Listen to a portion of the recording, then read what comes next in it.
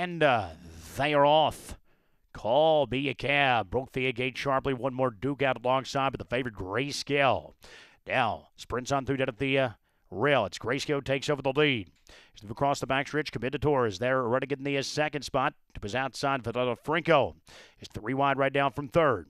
Insurmountable is running down at the inside fourth. 2 lengths off the top. One more Duke's up at the outside fifth. Past Call Be a Cab. It's breaking 4 lengths back to Imminent Power as they move on to the far turn.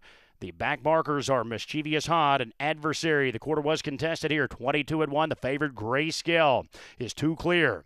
Commendator is giving chase from second.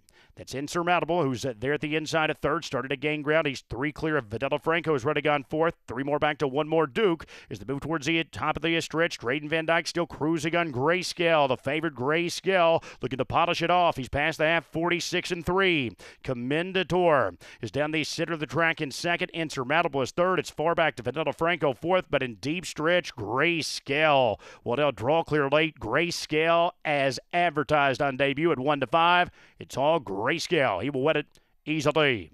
Commendator solid second. Far back to third. Looked like Vanilla Franco there over Insurmountable at 1-11-2.